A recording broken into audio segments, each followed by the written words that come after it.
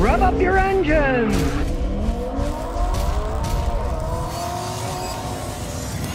Today I'm going to show some interesting products you might find extremely useful. I'm always testing things out, trying to find what's a good product, good price, and that actually works. We're going to start out with the solar charger. Now this particular one is my wife's Lexus. And what it is it's a Sooner Power PC 20 Watt Pro battery charger and maintainer. And as usual, I'm testing it out so you don't have to. Now my wife's Lexus sits half the year unused. In the past, when I came back, I'd have to jump start it, charge up the battery. It's not good for a battery to go flat, and if you're stuck somewhere, it's a pain in the butt. This is a very simple, reliable system, and it's worked fine for me. As you can see, it's simple to install. There's many ways to install, but this is the simplest. Plugs into the power outlet, plugs into the charger. Now, you put it in the sun, and you can see this little red light's flashing on and off. That means it's charging. Just read, now look, we'll unplug it, and now the color's going to change. Now it's green, and the green means that it's ready to charge. It means the system's working, but as soon as you plug it in, it switches to charging mode. We'll just plug it in there, and as you can see, I can see it in the window. It's reflecting off, but you probably can't see it in the camera. Now it's flashing red, meaning it's charging the battery and maintaining it. This system's set up so it won't overcharge, but it's maintaining your battery, giving it a little bit of trickle charge when it needs it. This thing's sat for months, and now the car runs, but it's not fully charged because it sat for such a long time. This is now fully charging it while it's sitting in the sun. Just have it sitting there so I don't care. You can mount it wherever you want. You can put it in the back, and this thing's waterproof. You can even put it outside if you want, but then again, somebody might steal it. It's safer inside the car, right? While it's flashing on and off, it both trickle charges the battery and float charges it, so it will increase the lifespan of your battery. Because if there's one thing batteries like, it's being charged slowly, and being that it's a relatively small solar panel, it's not dangerously overcharged anything. It is just gradually keeping your battery up. So let's say you're going to park weeks at an airport, just leave it charging. Maybe you got a car out in the country, you leave it there. Or in the case of my son, we got one hooked up to his boat out in the country. It's on the trailer, right? And last year it went flat dead and it wouldn't start the boat. What a pain when you get in the water, right? Since it's waterproof, we just put it on the outside of the tarp on the boat, plug it into the power outlet, and voila, it keeps the battery charged, and it makes it last longer too, because one of the worst things for batteries is to let them go completely flat all the time. It'll kill their lifespan. This is actively float charging it, then it leaves it alone, it adds some more when it needs to. The people that design these things, hey, they've gone a long way from the old ones that would overcharge them or undercharge them. These actually will make your battery last longer, which is one really good thing. Because the other thing is, you're not going to be stranded anywhere because you'll always have some charge. The sun comes out sometime, right? And it's charging it when the sun is out. When the sun isn't out, yeah, it's not charging it, but if the thing's just sitting there, what do you care? You're not driving it anyways. It'll just keep charging it over and over and make it last longer. And let's say you're a real cheapskate. You don't want to buy a new battery. You can leave this thing hooked up all the time. You can put it in the back window or something out of the way, and then you wouldn't have to buy a battery for a while because it would keep charging it up enough to run the car. Now, as you can see, it's 79 bucks on Amazon. I've tried out many of them. I've tried out some that cost less than half the price of this one, but guess what? They broke. They didn't hold up over time, right? Modern day batteries can go anywhere from $150 to $400 for the battery. You want it to last as long as possible, and you don't want to get stuck somewhere. So you got someplace you want to recharge a battery. Let's say you got a riding lawnmower or an ATV, right? You can just leave that hooked up when you're not using it. If the lawnmower is in a shed, you can stick it outside the shed, run the wire to it. You got an ATV that's stored somewhere, leave it like my son's boat. Leave it on it so it'll always be ready, and you'll have a full charge to have some fun and not have to worry about it. Because let's face it, a lot of us go out in the woods where there's no power. Hey, this thing will make the battery always start up where you are, and you can have fun without having to worry about a dead battery. Now, the next item I'm talking about is this Luck Keep folding bicycle.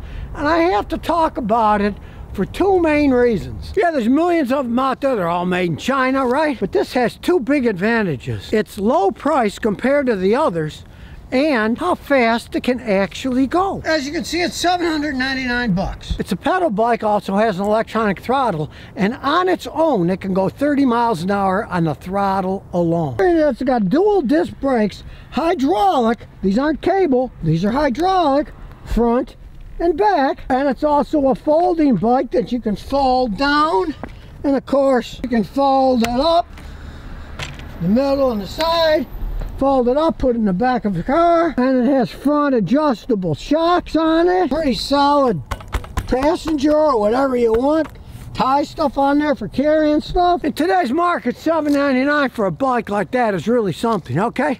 I got bikes like this that only go 20 miles an hour that cost $1,799. $1,000 more than this, more than twice as much, right? I also have ones that'll go this fast, but they cost $2,700. Usually when you're buying one of these bikes, you're always making a compromise. You're like, okay, it's $700. Maybe it's not as fast. Well, this one is. It goes 30 just with the throttle, right? As you'll see, I'll pick the bike up, hit the throttle. 30 miles an hour. And that's without pedaling. Go faster if you want to pedal.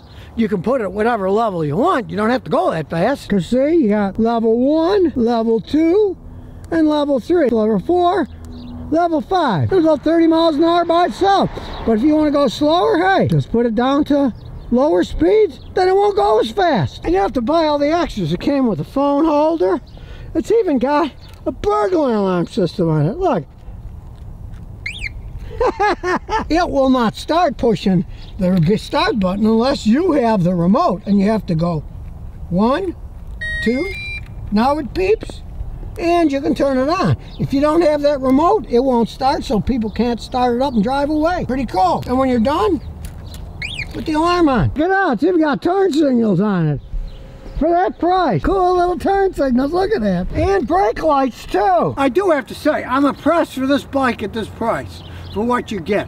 I've got ones that are just as fast, but they cost $1,500 more. And I have ones that are slower, and they still cost $1,000 more than this thing does. For what you get, and it's a folding bike too, so you can fold it up, put it in your trunk, right? I gotta say, somebody isn't as greedy as the rest of them. From what people tell me, they make these things in China for like $500. So, hey, they can sell this for $799, right? Hey, the ones that they're selling for $1,000 more, from what my bike friend who runs a bike shop in Rhode Island told me, they all cost about $500 to make. So the other people are just greedy and marking them up. Finally, somebody comes out and they're not as greedy as everybody else, and they're selling a pretty quality electric bike at a much lower price than everybody else is. And they didn't skimp. Hey, it's got hydraulic disc brakes, not cable disc brakes. Turn signals. Goes 30 miles an hour. Has a 7-speed Shimano shifter on it. I gotta say, I'm impressed by this little bike. Last thing I'm gonna talk about is this great little flashlight. You can see it's super bright. We had a hurricane hit us about a week ago, half a mile down the street. Luckily, I was sent 2 of these lights. Now, the phenomenal lights, they lasted a really long time. They got 2 settings, super bright, then they got less bright, and then you turn them off, right? They lasted quite some time during the blackout. We didn't have power for 4 days. And as you can see, there's lots of ways of charging. It's got a regular USB cable, or it also has a cable that's the same cable as I use for my Google Pixel to charge the phone up. So, luckily amongst all my crap, I've got a bunch of battery packs, right? So the battery packs recharge these things 10 times. Tons of power left in the battery pack if you're gonna be prepared for any kind of outage. Have some nice decent battery packs that can charge these things up. Because once they're charged up, they go for hours, but if you don't have power for 4 days, you need something to charge them up with eventually, right? What I like about this, you can use it for anything, working on cars, reading books like I did when the power went out, because it's magnetic. And not only is it magnetic, but it's also angular. Look, You can put it whatever angle you want.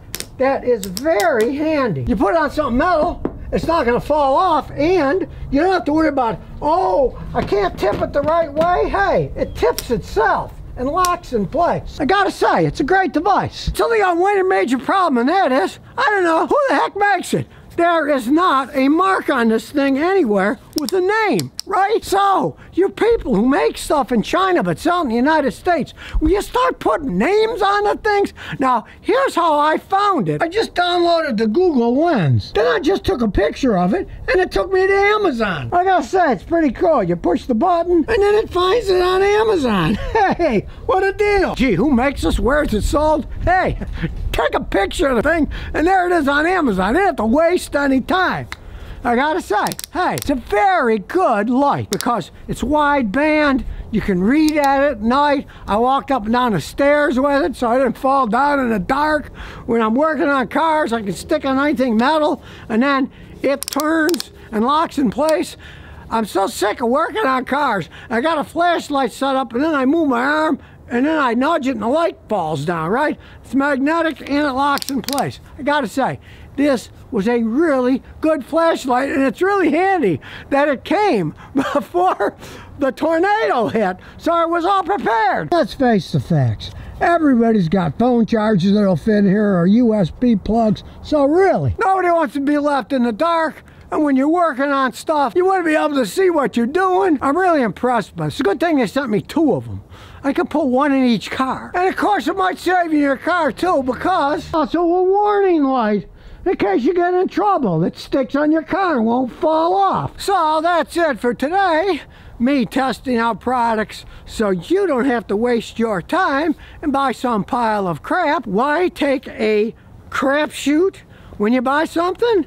Let me test it out. And in that respect, if you got a company or whatever, sell something like this, some product you think is really worth it, hey, just send it to me. Scotty Kilmer at gmail.com. I can tell you where to send it. You can send it to me, and I honestly test them up. My wife is always saying, you got all these electric bicycles, you know, why you're taking up too much space. What are you going to do with it? I test them out.